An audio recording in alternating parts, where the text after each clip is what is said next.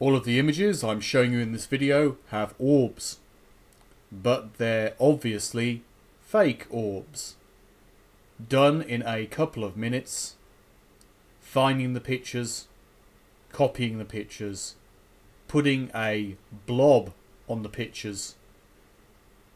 And if I was a real cruel bastard, I would open up a channel and vlog about capturing orbs on camera, wouldn't I? But I'm not that cruel.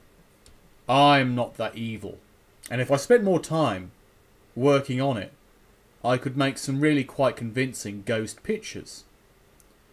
But in the end, even if you catch something on camera which you have not faked, which you would call an orb because it appears to be an orb, usually, and this is from what they've found time and time again, it appears to be either dust or moisture or some kind of, say, a bug or something caught on camera, not in focus, looking blur, appears to be something that it is not.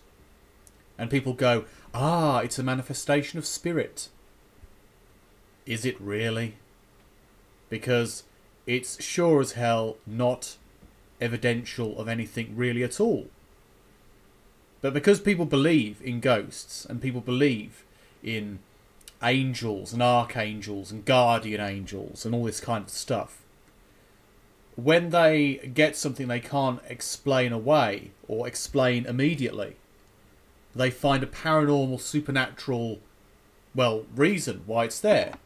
Whether it's a orb or whether it's some kind of shape other than an orb.